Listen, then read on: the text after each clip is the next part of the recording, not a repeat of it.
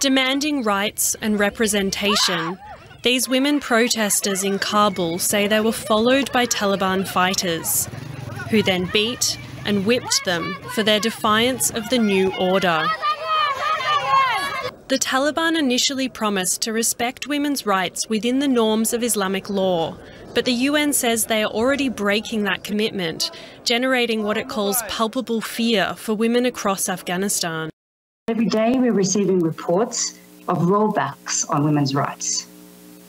Women are prohibited from leaving the house without a mahram. In some provinces, they're stopped from going to work.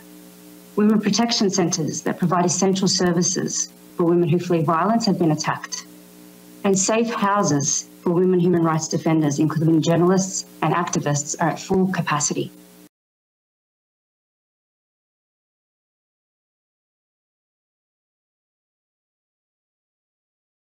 Salah Abdeslam, who has refused so far to cooperate with investigators. He's almost said nothing at all for the last 5.5 years since he was arrested in the Molenbeek neighbourhood in Brussels, March 2016. But he did break his silence yesterday, saying that he was a soldier or a fighter for the Islamic State. He also complained about the conditions that he was living in, but said it didn't really matter, that he didn't complain because he would have an afterlife and he would be resurrected.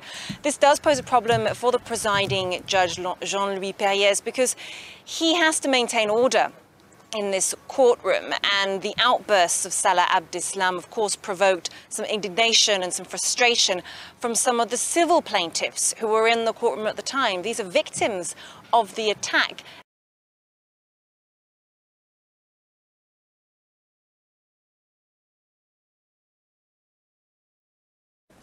A plan to ease the energy crisis in Lebanon has been agreed by 4 of the governments in the region. They will now try to work out the big challenge of piping Egyptian natural gas to Lebanese power stations via Syria. Electricity, petrol, medicines and even drinking water are running out fast in Lebanon.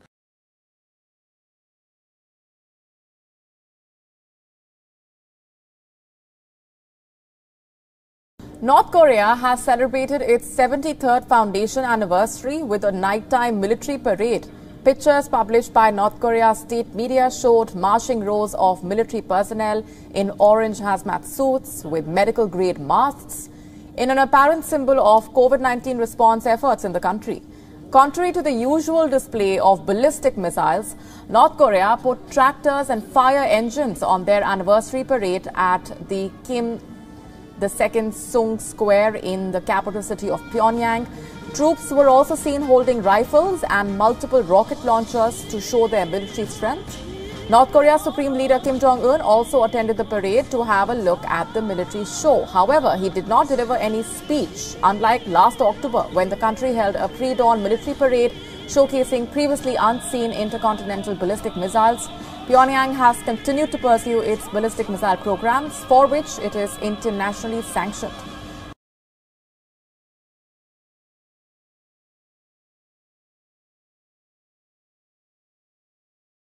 A meningitis outbreak in the Democratic Republic of Congo's northeastern province has killed 129 people since the first cases were discovered in June.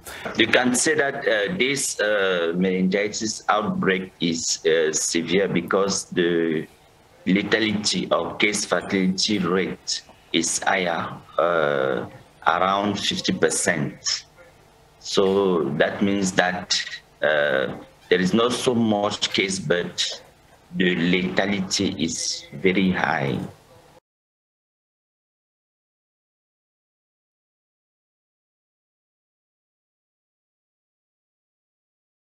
At least 10 people have died in a violent fire after an explosion at a COVID-19 hospital in the Republic of North Macedonia. Firefighters were called to the blaze at around 9 o'clock in the evening local time. They took around 45 minutes to extinguish the flames. Several other people are injured and have been transported to hospitals in the capital. The temporary unit treating COVID patients was only built last year in the town of Tetovo.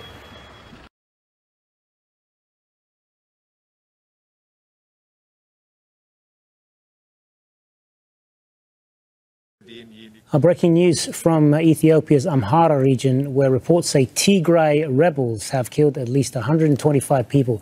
The killings are said to have happened over 2 days in a village near the town of Dabat last week. Tigrayan forces deny the attacks, calling it a fabricated allegation.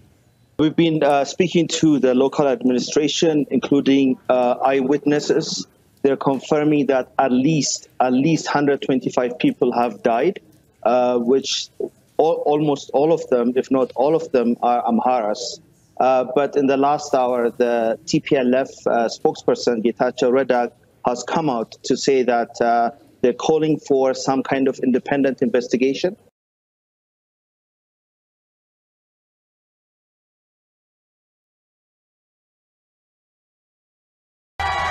The weight of history lifted from this part of America. For more than 100 years, General Robert E. Lee has looked out over Richmond in Virginia. A reminder, this was the heart of the Confederacy, the capital, the centre of the insurrection he led to preserve slavery. Its continued domination of the skyline, a painful reminder. It took little time to remove the statue. The crowd that had gathered didn't hide their satisfaction.